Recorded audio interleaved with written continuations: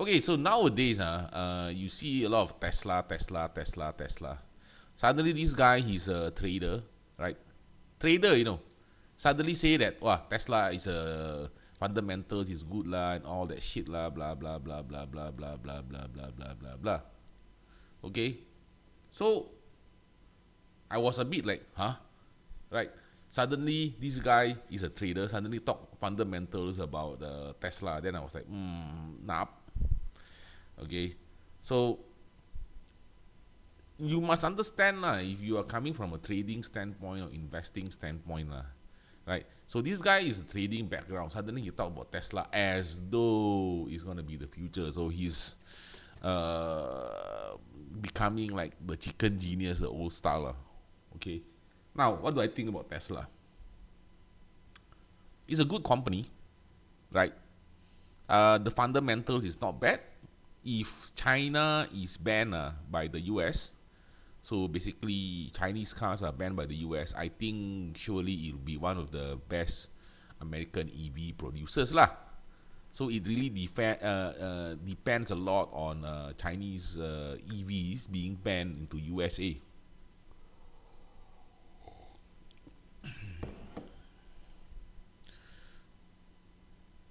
Okay, so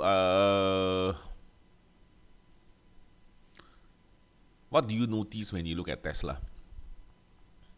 Okay, so Tesla is in a downwards pattern, right? But there is this pattern that you all can see, right? That is very nice. Up, down, up, down, up, then go down. It's not overshot, I think, right? Then go up again, then go down. Up, down, up, down, up, down, up, down, up, down. So it seems to be going down, the trend, okay? Why is it going down? Because it's overvalued, right? Okay, it's overvalued, right?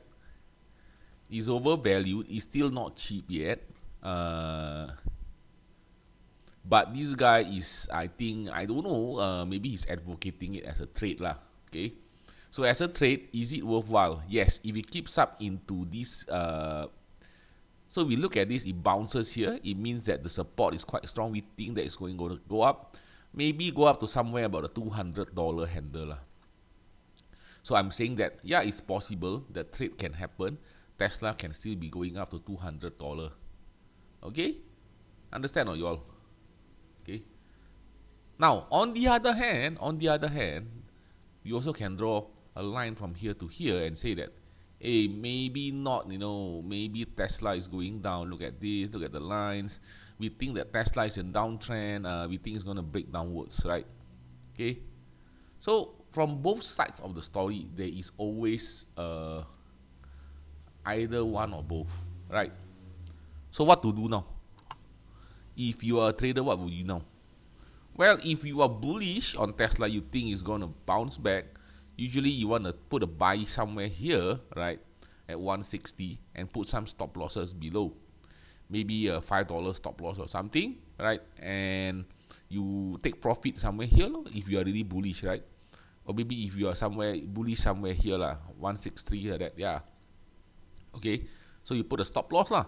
I mean, this is not really rocket science or anything lah, guys.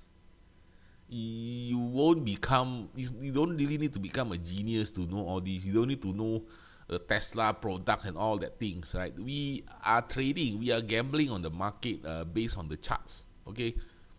So I think all these AI bots lah, FSD, is just trying to bamboozle you lah, trying to smoke you, trying to con you, all these kind of future expectations. This is the con lah, right? I say that next time Toyota will make a car, then the car can become human and help you like an android like that, like a transformer, huh? In the future, I say in the future, bro, not now. Yeah, in the future. Okay, so I noticed Tesla, the guys, the bulls, they always use that method. In the future, I never say now. In the future, then I also can say Toyota later the car become a robot, help you with housework, become your assistant, become your wife. Okay.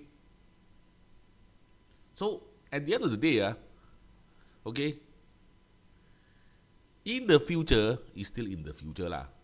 Still speculation lah. Your job is to ascertain how likely is that future. Tesla is FSD. What level is it now? Go and research. Right, go and research. Go and research. I bluff you for what? Later you all say I bluff you. Right? You all say the FSD later is going to be amazing and all that. You all say don't need to use LiDAR. Sensors can go beyond FS autonomy level 2.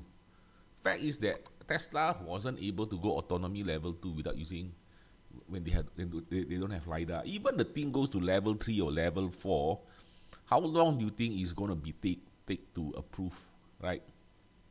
Okay, so if you believe in this kind of future investing, right, then Tesla will be what? 1 million per stock, right? Because later, oh guys, Tesla, later he's gonna make phones, but the phone is using the chip in our brain. Then later the chip in our brain make us become what? Give us psychic superpower, can move things around, right? Then later we become mutants like Superman like that. Then can do a lot of shit, blah blah blah blah. And this is what I see, a lot of the Tesla bulls. I'm sorry, but yeah, okay. I see a lot of Tesla bulls becoming like that. I do not doubt that eventually in the future there is definitely going to be FSD. Cars are going to be self-driven. Yeah, cars can fly in the future. Yes, okay. Tesla can be the energy that one in the future. Yeah, of course. I think there's a possibility of that happening, right? Tesla can make the robot. Then the robot can become your assistant. Yeah, of course. I believe in the future. Okay, I believe so in the future, right? So what does that mean? It means, right? I don't want to be. I don't want to look too much into the future. I want to look at now and the near future. What is the near future I see?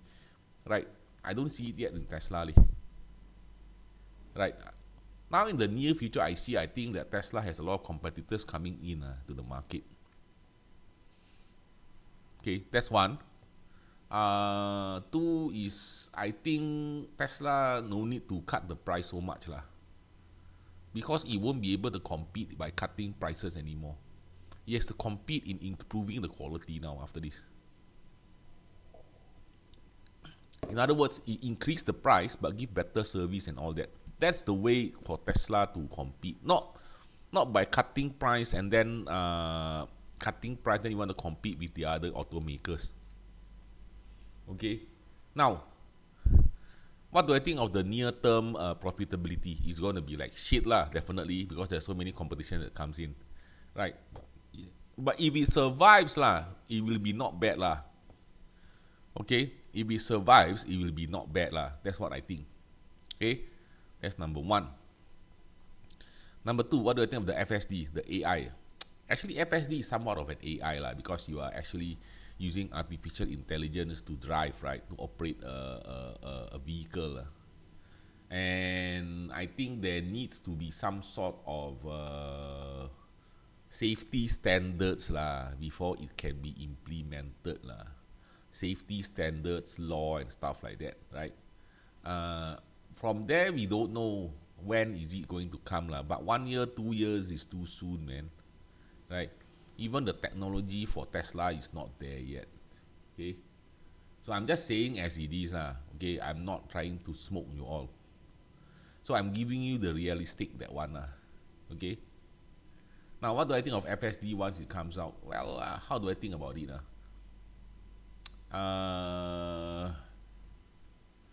Can FSD replace human labor? The answer is it depends on the labor. Is the labor cost cheap? If the labor cost expensive? If the labor cost is expensive, yeah, it can replace human labor. But if the labor cost is cheap, then just hire a driver. Then people will just hire a driver and the thing drive the thing around right? Okay.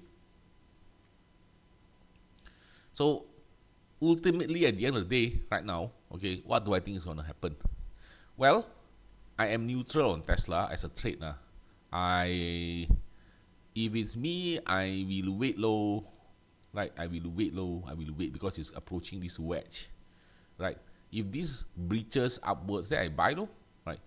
If this keeps going down, I wait and see lah. Okay. In fact, if this breaches down, I might go on. I might short this, Okay, because if this breaches down this line, I think most likely it's going to touch here.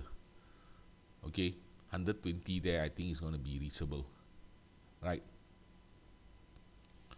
That's what I see, though. I mean, as a trader, that's what I see, lah. I'm not a fundamental investor. Will I buy Tesla? I will buy whatever, lah. I'm a trader. What? This is a trading mentality, right? You want me to trade, I trade. You want me to do that one, I do whatever. Okay, so for me, it's not really I hate Tesla or anything lah. It's more like, hey guys, we have to be objective. This is a bit overpriced. Okay, if it's cheap, maybe I buy lah. But if it's a bit too expensive, maybe not. Okay.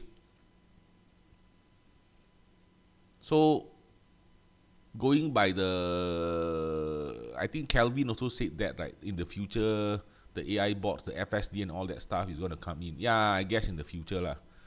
But the problem is how long will it take, you see? Right? We don't know how long will it take. And will it be the one that is successful or not? Right? I also don't know. Okay? So for me is, I don't need to smoke people lah.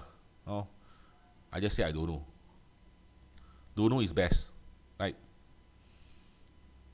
No stress. If you say you don't know, you don't stress. If you say you know later you're that one wrong, then how? You die. Haha. Okay. This is a Tesla. Is it going to go up or go down? I don't know. If it breaches upwards, I'm going to buy lah. If it doesn't breach upwards, I'm not going to buy, man. Right? So this one got two possible trades lah. You don't be come gong lah and go on one trade only. You must see the situation, how it develops, then you follow what happens, right? This guy, I think he come gong, he go one direction. Don't, okay? As a trader, you must be very flexible. If it goes down, you must be prepared to short. If it goes up, you must be prepared to go long, right? This kind of thing, I've seen him already, wow. You cannot like that, as a trader. This is the wrong mentality as a trader. Okay. As a trader, I think this one is 50-50 lah. I wouldn't go all in lah. Okay. But you ask me to bet, I would say got possibility touch here, then go up. There's a possibility. You say, what is the case for the long? Yeah, can. You touch here, then you push up, right? Possible. Is it possible or not, Robert? Yeah, of course it's possible. You touch this resistance here, then you go up. Possible, right? Because it has been happening ever since last year, since July last year. So I think it can happen again, touch here then go back again. I think it's possible. Doesn't mean that it's impossible. Okay. Citibank, I think somebody likes Citibank a lot. Citibank, Citigroup. Now, Citibank is still in an upward trend, right? And this one I already mentioned many times. The resistance is going to be felt here, not exactly here. Here not very low. The resistance is quite low. Here is where you're going to feel it, $70. Okay. Another method you can ascertain this is you check the distance between the moving averages. What does that mean? You every day you take a look at the moving average, then you measure, right? You measure it, right? You measure the distance. You measure the distance. You measure the distance. The moment the distance falls down by 10% or 15%, let's say the distance was 10, and then it goes down to 9, right? Or 8.5, okay? I think that is the very near the top. You have to sell it, okay? How do I know this? Okay, how do I know this?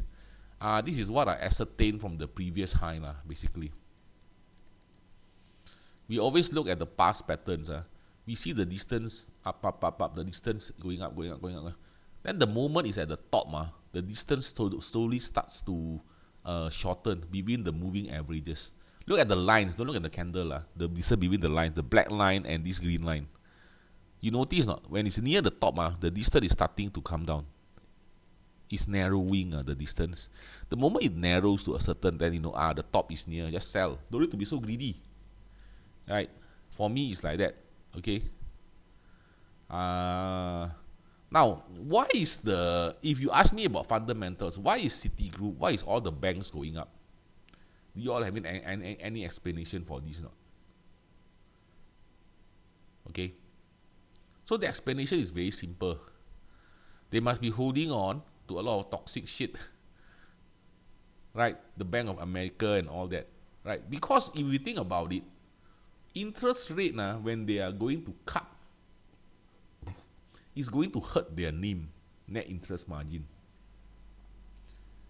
Logically, it's like that lah. I mean, you think about it lah. I mean, as a bank, right, you want higher interest rates. Okay? Now, why the thing go up? Because they were holding a lot of government bonds lah, or bets, or bets, right, that they made last time during the ultra low interest rate period, 2020, 2021. Okay? And I think Seeking Alpha has an article on this. It's by Wyco researcher. I like the Wyco researcher because he give me facts instead of nonsense. I hate this kind of, I hate nonsense, you know. Seeking Alpha, be careful, got a lot of nonsense. I think Wyco researcher, that's his name. Yeah, Wyco researcher, he made an article about the losses and the banks. You all can take a look at it, right? This guy is a bankruptcy specialist. Okay, he's a bankruptcy specialist. When the thing go bankrupt, he follow the thing. He see then what happened, this and that. Okay.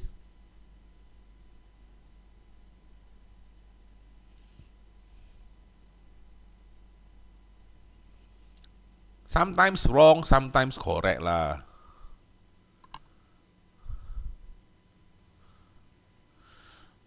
Indonesia Energy is still trading with meme trading. I didn't know that. Where he made an article about banks? It was really good, man. Shit, don't tell me he take it off. The article was amazing. The banks. Basically, he tell you the losses on the banks, you know. He tell us the losses on the banks. This one hold how much, that one lost how much, that one lost how much, that one lost how much.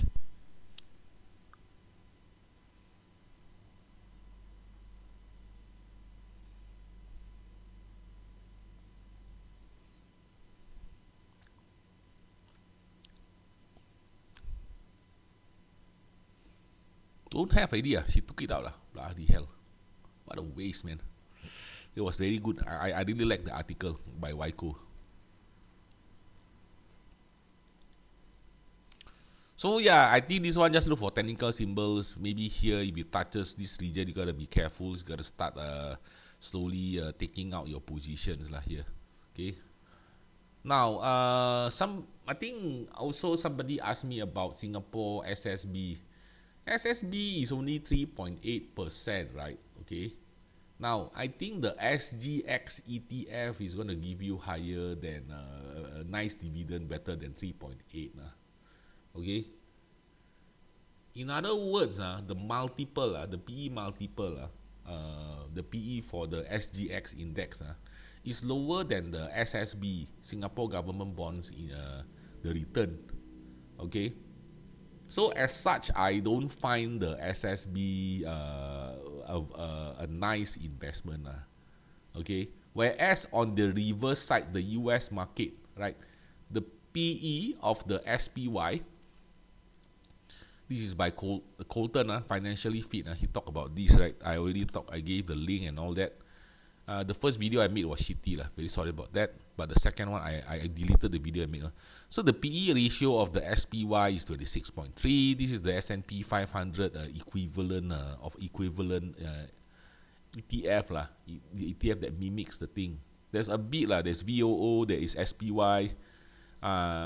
Pick your poison lah. Okay, some people say this one the expense ratio is lower. The expense ratio is higher. I don't give a hoot lah. Honestly speaking, it's not that much of a difference. If I were you, I pick one that is more liquid.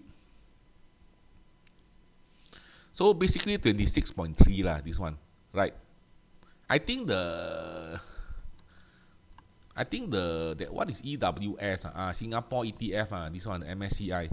The PE ratio at the MSCI is only 11.21 and it's giving you a yield of 6.82, right? I think this is somewhat mimics the Singapore index lah.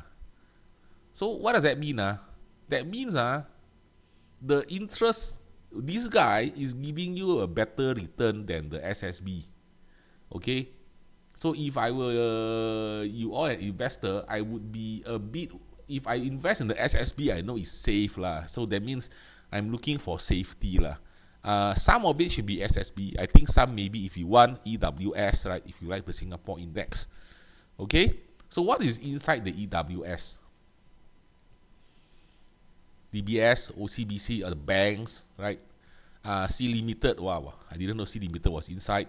Singtel, Keppel, this one, Singapore Exchange and Grab. So it's mostly the banks lah. So in fact, I won't recommend you to buy the stocks here, the EWS. I recommend you to buy these three three stocks if you want, right?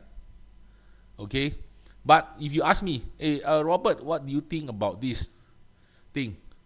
Honestly speaking, now the cheap thing is in the REITs, right? The CFA that Master Leong recommended, in my honest opinion, IMHO, that was a very good pick. Okay, that was a very good pick. I wouldn't FOMO the banks lah. That's what I think. But if you ask me comparing the banks versus the Singapore index, right? The Singapore index is definitely cheaper because not the bank, sorry, the SSB. The SSB is giving you about 3.8, right? So what you do is, how to find the P? You take 1, you divide by 0.038, the 3.8%, right? So it's 26 lah, the PE for the SSB. And it's not growing lah. Well, we assume also this one doesn't grow, right? But this guy, the PE ratio is 11.21. This guy is 26. Okay? As such, I will be more willing to take risk outside the SSB. Because the return is double, right? Okay? I'm more willing to take risk on the outside versus you ask me whether it's SSB. Okay? But on the SPY side, and the SPY side, okay, the PE ratio is already 26. It's expensive already.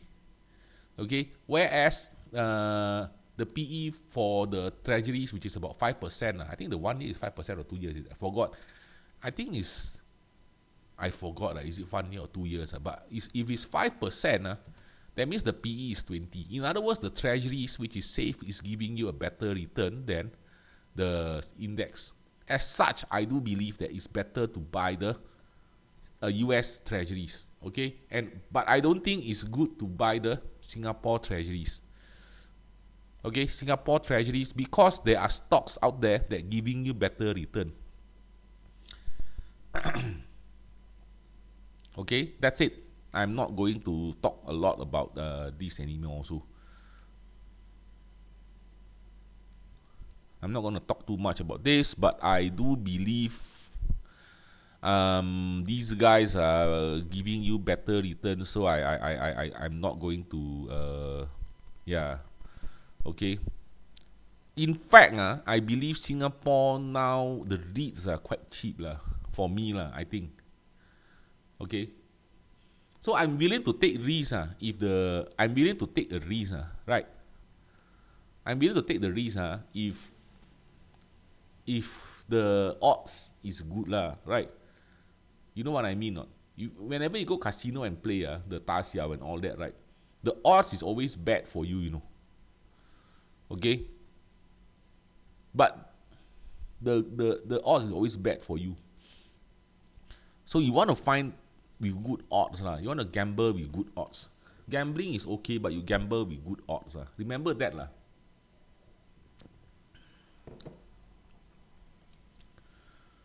I think that's it, right? Yeah, I think that should be all for today lah. Oh, somebody mentioned this, the TNX. It goes up to 4.32 and all that stuff.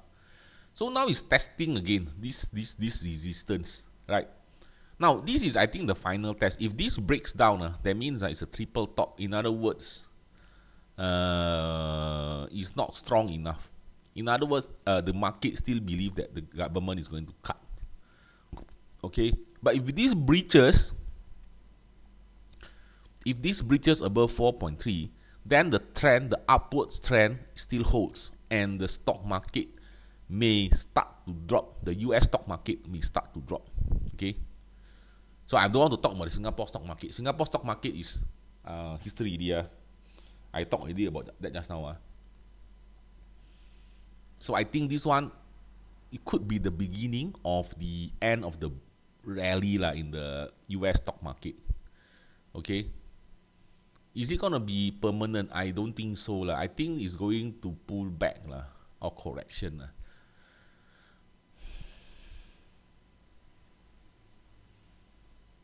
In fact, I think, honestly speaking, there is really nothing to buy in the US stock market. For me, I see the stock market, not much things to buy. Very little stuff. Very little. Very, very, very little. Okay, very, very little. All these I bought at what? Very low prices, man. I remember last time I bought very low prices. NNN, I bought also very low price. Last time I bought 36, 37 like that. I sold at 40.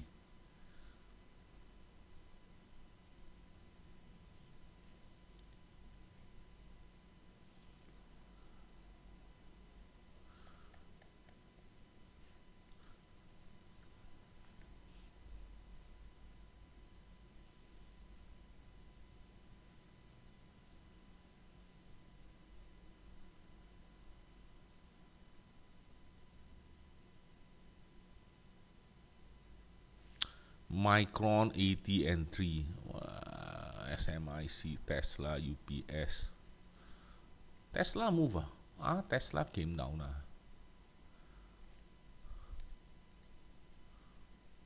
Am I bullish Tesla? No. Not so. Okay.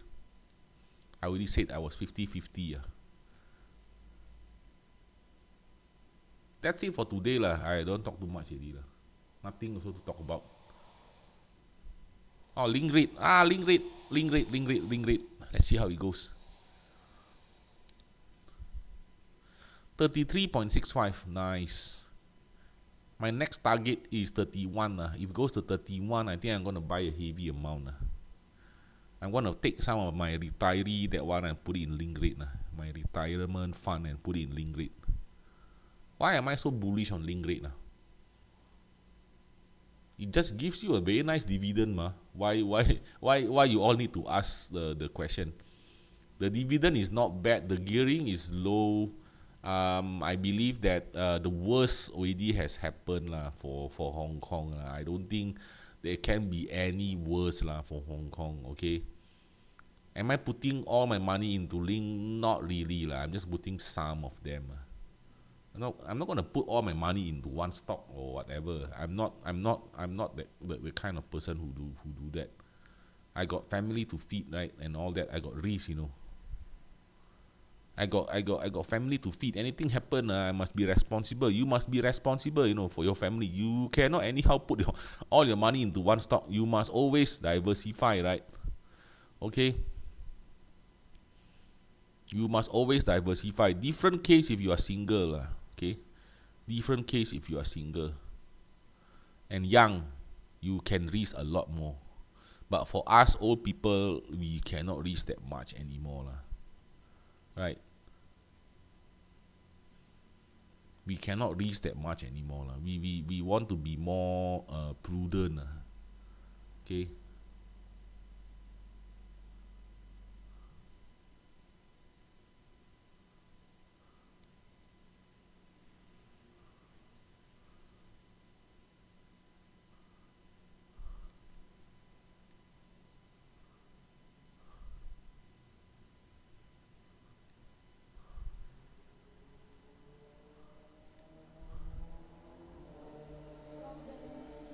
That's it for today. Thank you very much.